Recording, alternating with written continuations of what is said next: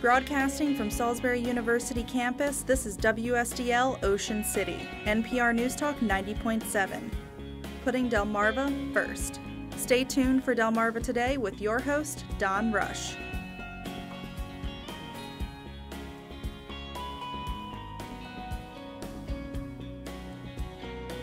We live in an age of contradictions, the ease of life at home and the cost of war abroad. Welcome to Delmarva Today. This is Don Rush. The daily ease with which we move through the world, the first world that is, tends to hide the harshness beyond our own immediacy. Jane Satterfield has explored those contradictions in her poetry in Apocalypse Mix, winner of the Autumn House Poetry Prize, and she's received numerous awards for her work. And since April is National Poetry Month, we have her in our studio this morning. Welcome to the program. Thanks for having me. It's great to be here. So before we actually get into the meat of things, I ran across, I think it's a quote, says, "Why I don't write nature poems." Tell me a little bit about why that is. And what is it that attracts you about the kind of thing that you are writing about? That's a great question. The poem that's titled "Why I Don't Write Nature Poems" was written at the Virginia Center for Creative Arts, which is a wonderful artist colony. And when I arrived, a fiction writer said to me, like, "Oh, I guess you're going to be one of those poets who writes about the cows that are in the fields." And I said, "Actually, no, I don't write nature poems." So the first thing that you do as a poet to say that you don't do something then becomes exactly what you do. And after I wrote the poem about not writing nature poems, I began to be very interested in exploring the non-human world. Okay. So turning to the book that we just referenced, tell me a little bit about the theme that you seem to be exploring. There's a lot of images on the one hand, as I indicate, sort of the ease of life here at home, but then conflict in particular seems to then come back into your poems. That's a good question.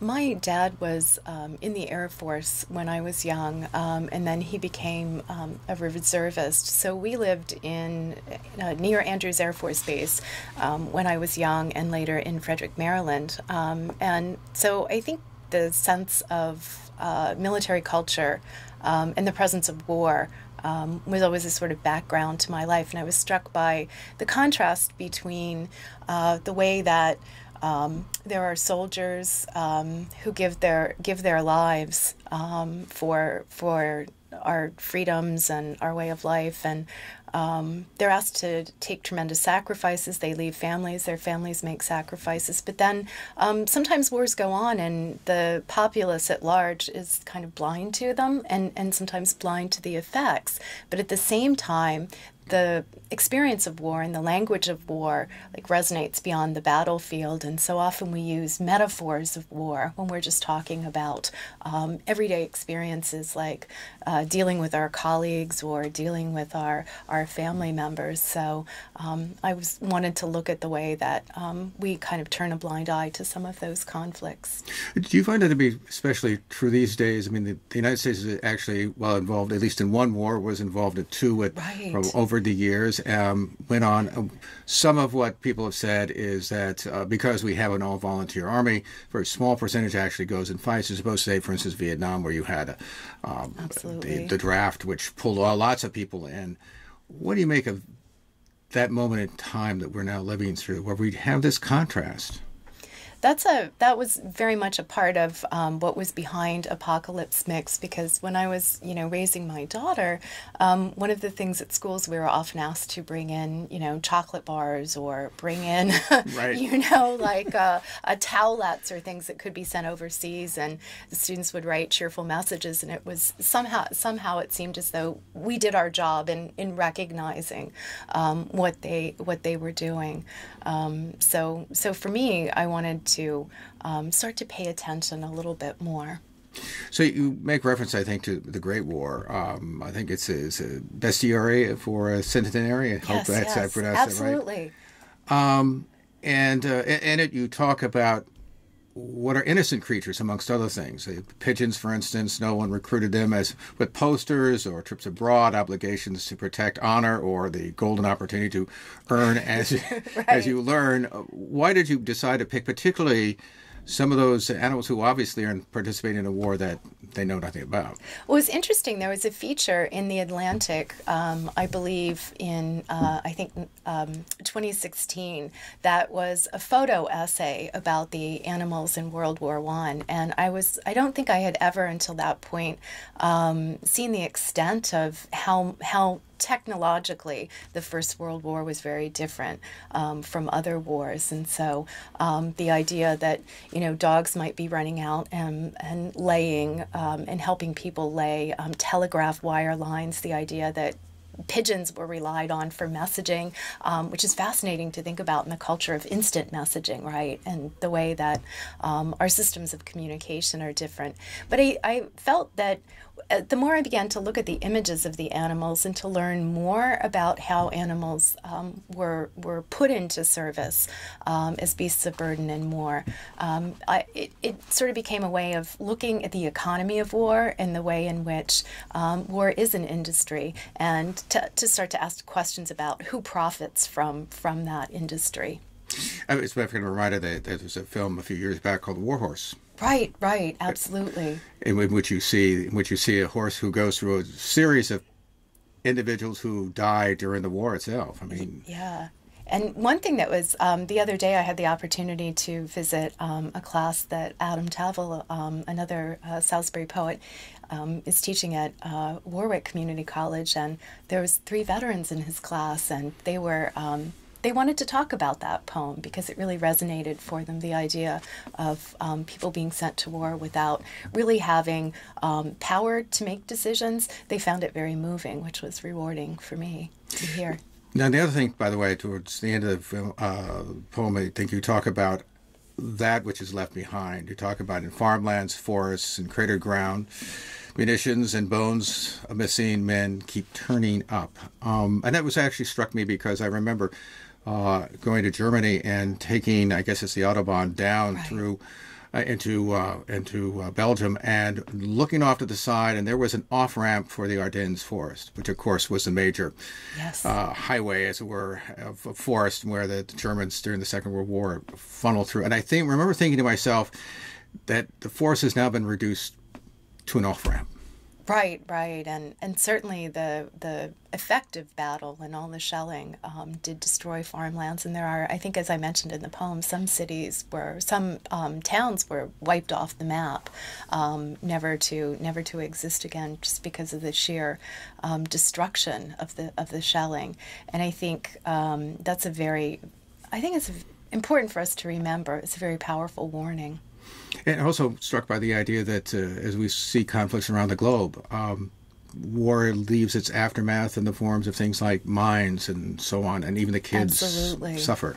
Absolutely. So I think it's important to think about the soldier's perspective, but certainly the effects on civilians are equally destructive, and certainly the toxic legacy of shells and munitions that are buried in the ground. That's a issue, I think, for people to think about.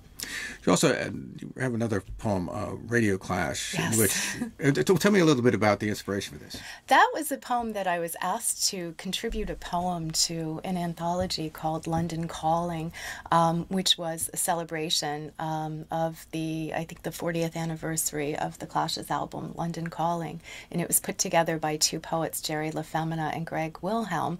And so I said, okay, well, what's my memory of the Clash? And I wanted to write about the experience of being in the grocery store and hearing sort of the Clash's kind of like background music compared to music that was very alive and very new when I was a young person. And so, and in it you seem to indicate that this music is an attempt in some fashion, or at least sort of to keep at bay the images that you create when you talk about war. I mean, I think there's a couple lines where you said, what couldn't punk do if not make things burn a little brighter? Beat back images burned on a brain pan's strafe of jets against the sky, foliate walls of flame and families bunkered down. There was like this, as if the music were keeping away that reality. Or did I interpret it right? I think that I would say, well, for me, the music of the Clash was some of the really inspirational in terms of the way they took on issues and questions of social justice. And certainly one thing that was fascinating about punk music, it was about truth-telling.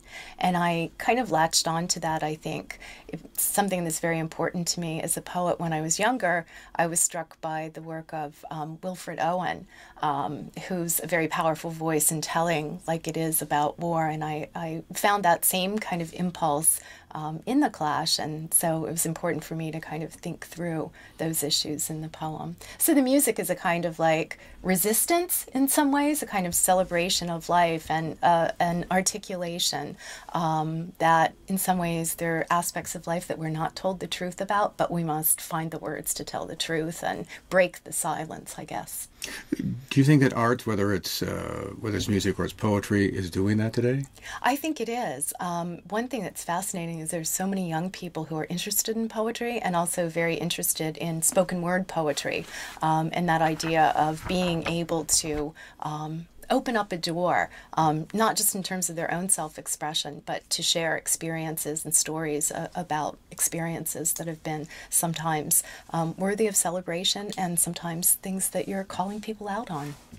The other thing, too, is you indicate another poem with a baby carriage and so on, incident in which you seem to be talking about the shape, how war and conflict shape us here at home. And it's particularly, I don't know whether it's necessary that it was specific to London in particular, but you give the sense that how war changes us and maybe separates us. Yeah, so Triptych is a little bit of a time travel poem. I saw a photograph of protesters in London outside of the British Embassy, and I couldn't help but thinking of the day that I visited the embassy to get a passport for my daughter. She was born in England, and so she's both a British citizen and an American citizen, and so to fill out the paperwork for that, we were at the embassy, and I was kind of thinking about how much had changed over the course of the 20 or so years since I visited, and I had an encounter, just a very brief encounter, with a Muslim woman who did not speak English very well, but she came up and approached me and was sort of admiring my daughter and rubbing her hand along her face, just in this sort of woman to woman embrace of the beauty of life and the joy in having children. And it was a very powerful memory that stuck with me for many years, and it wasn't until I saw that photograph that I was able to access the energy for the poem. So do you think, how does war then divide us, do you think? I think we're divided, sometimes very literally, by putting boundaries up. There's places that we can't travel to or we don't go, and I think it creates emotional divisions between people, and certainly the poem Triptych. When we're engaged in wars, we are literally taking sides, and so we begin to sort of dehumanize people and break the world down into us and them, which is a very destructive way of thinking that breaks down our humanity and ability to work together for the common good. And you asked this question about how to speak of what we share, what separates us. If there's a woman in the crowd, I don't see her. Right. What are you asking for there? So in that photograph, it was a group of male protesters, and I was just trying to imagine how had that woman who I had that brief encounter with, how had her life transformed in ways? Today, would I be able to have that kind of exchange, or would the sort of backdrop of war and the fear that we have of others, the sort of sense that someone might be a terrorist, that is troublesome, would that stop people from communicating with each other? You also have a slightly different thing, but perhaps connected, which is Crossing the Shenandoah in late summer. Tell me about that poem and the contrast, or the question that I think that you're asking. In that's another poem where I'm asking about the divisions and the ways in which we define people in terms of groups, and it's a poem that looks at the legacy of racism in Maryland, and that was a poem. I think it was probably the first time I saw outside of a history book, a Confederate flag. And so the poems, looking at what it was like to be a young person and say, why is this there? What does this mean? What am I learning about the world? So when you saw it, what was your impression? Did you think much about it at the moment? At the moment, I just wondered, usually you see, I had seen up until that point, I was a teenager, images of the Confederate flag in a textbook in the context of a discussion, history lesson, let's say, about the Civil War. So the idea that it was sort of material for a bumper sticker that might, or a flag that might be flown in someone's car as a emblem of identity was a little bit puzzling to me. You write it, and you said, I guess you asked a question about pride and heritage and liberty, you ask, or am I staring at an open secret? What do you mean by that? Right, and I think what I mean is that sometimes we often turn away from our history, the history that's underfoot. We turn away from the legacy of our country. Sometimes we look at the moments that are certainly worth celebrating, that we should be proud of, and sometimes we sweep things under the rug. And I think that poem I'm trying to think about that subject. So what do you, given that poem and that observation, what do you make about events done today? Well, in Baltimore, we had several. Baltimore is a very divided city, and so it is. I think most poets feel like it's our responsibility in some way to think about how do we break down those divisions and how do we come to terms with the legacy of slavery and the legacy of injustices that society can perpetuate. What do you make of the political dialogue that we're seeing that seems much sharper than I think it's been in quite some time? But. Yes, sharper than I think I would remember in my lifetime. And I remember growing up reading, learning about Watergate through right. what was the how quaint. Through the cartoons. So it seems like a very different time. But that inability, I think, to be civil, to look from at different points of view, to kind of speak to one another as individuals. And one of the things that's very powerful that poetry can do is poetry is sort of the repository of our stories. And so it allows us to hear multiple voices. So I say read more poetry.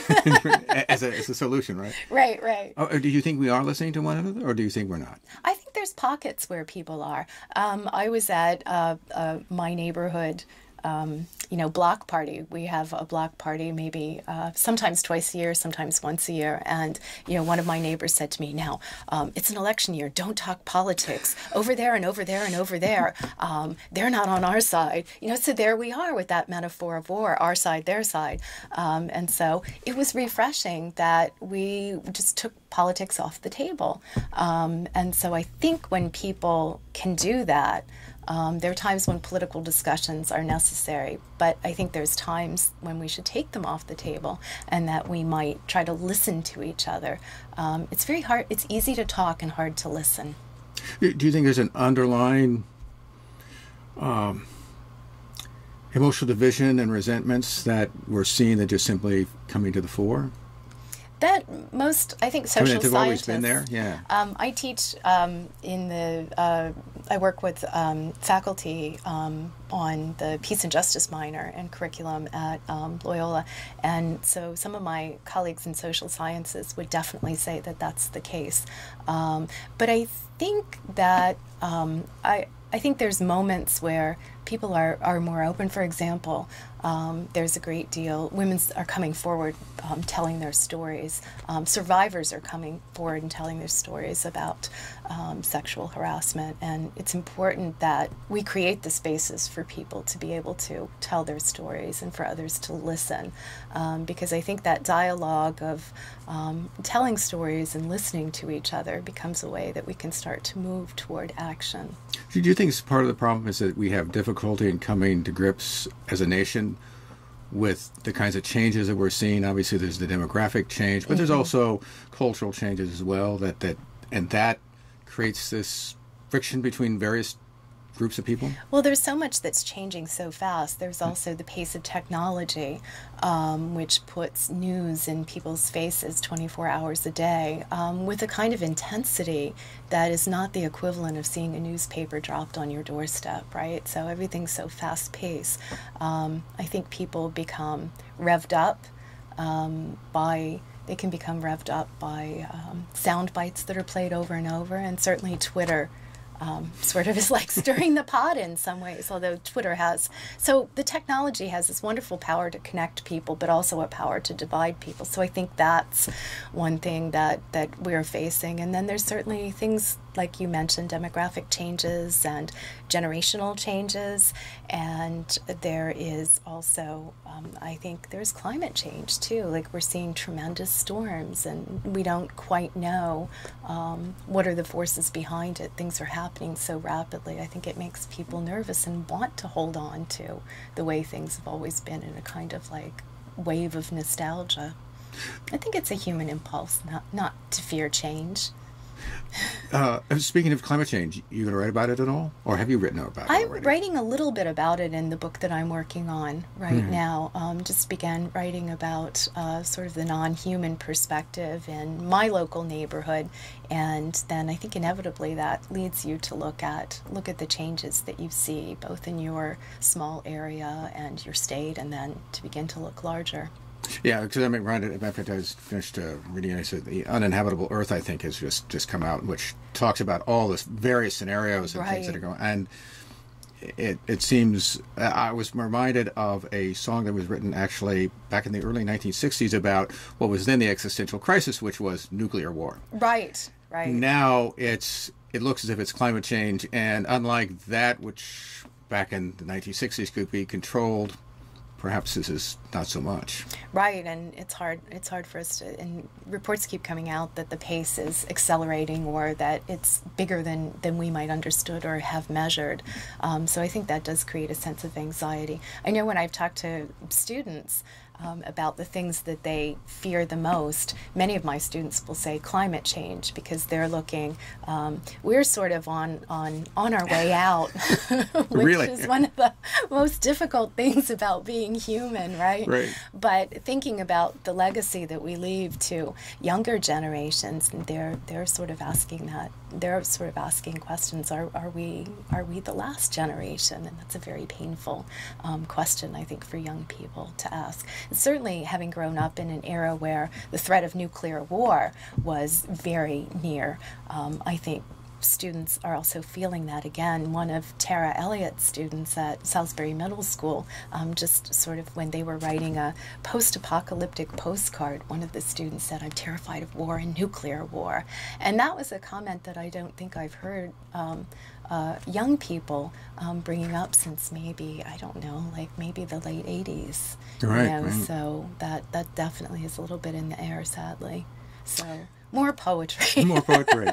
Finally, I want to into talking about and returning to war, special screening, which well, tell me a little bit about what you were doing here. I guess it's based in part on screening of the Black Hawk Down.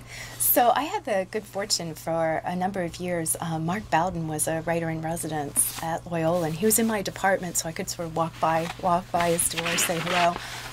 And he was teaching journalism, and so when that book came out, we had the opportunity to have a private screening, and I was able to take my dad, which was a big deal for him because he had read the book and was admired the work that Bowden had done to talk about how that particular mission went wrong and some of the challenges that those on the ground face.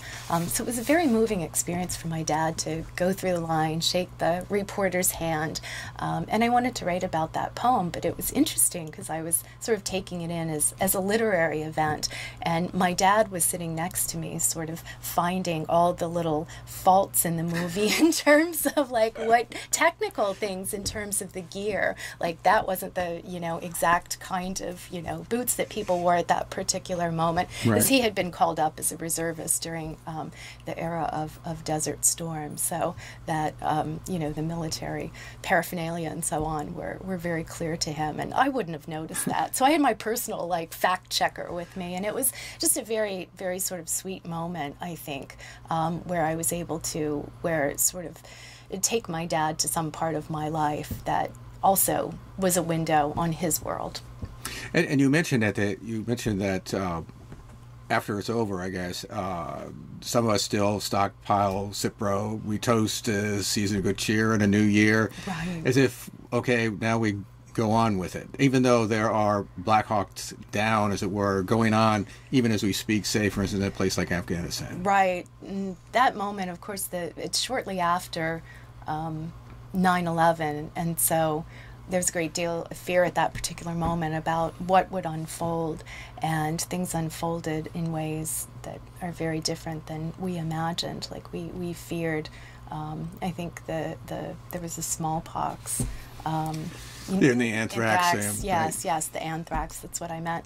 Yeah. And so people were sort of stockpiling Cipro as a way to deal with the fear of bioterrorism, but we had other things to deal with. And certainly I've invited that veteran writer, Dario Di Battista, to speak to my students a few times. He's edited an anthology called Retire the Colors, which is about the experiences of men and women who have fought in Afghanistan and Iraq. And students find it very moving because they often feel very cut off from the military. There's a divide between, I think, civilian culture and military culture, sometimes for good reasons, other times because it's too painful to connect with people who are undergoing experiences that are so traumatic and profound on our behalf. I think it's hard for the average person to kind of connect. I know, we did a story, I think it was last year, about a couple of veterans who had tours both in Iraq and Afghanistan, and they both suffered from the post-traumatic stress disorder. Right. And things like they said when they came home, one of them said that they didn't like going through doors. Right, absolutely. And there's a number of poets, terrific poets who are vets. Brian Turner is one who's wonderful in his book, I think came out in 2005, called Phantom Noise, and it's about the experience of PTSD. There's another wonderful poet, Seth Brady Tucker, who was in the first Gulf War, and he has a terrific sets of stories and books. So I would say one of the I guess you could call it a boon from the experience of war is that it's a boon to literature in some ways. So many people are writing beautifully about the experiences of war and the ways in which it transforms both individual and national consciousness. In fact, one of the things that struck me, particularly looking at, for instance, the aftermath of the First World War II, is that there are people who come to grips with and write about these experiences and have oftentimes an impact on the social side in which they live. I think that's what we hope that poems will do. We'll have some, they'll resonate with readers, but they'll also sort of spark in some ways social change. Well, we've been speaking with Jane Satterfield. She has her book, Apocalypse Mix, which is a winner of the Autumn House Poetry Prize, obviously. Lots of other awards, which you don't need to mention, I guess. Thank you. And since this, of course, is the April National Poetry Month, we wanted to at least get you in and chat about some of the work that you've been doing. Oh, it's fabulous. National Poetry Month is always a terrific celebration of poetry, and we have our national Poet Laureate Tracy K. Smith, who's really a terrific poet and really sort of energizing the poetry world. And I guess locally we're going to have Salisbury will have its first Poet Laureate, which will be announced this week. So that's very exciting too. That's right. Spread the good poetry gospel. Well, again, we were speaking with Jane Satterfield. Appreciate you stopping by and chatting with us. It's great to be here. Thanks for having me. This has been Delmarva Today. I'm Don Rush. Thanks for listening. Thank you for watching Delmarva Today, a production of Delmarva Public Radio. Production and audio engineering by Chris Rank. Hosted by Don Rush. For podcasts, visit delmarvapublicradio.net or subscribe to the Delmarva Today podcast on iTunes. Delmarva Today can now be seen on Pack 14.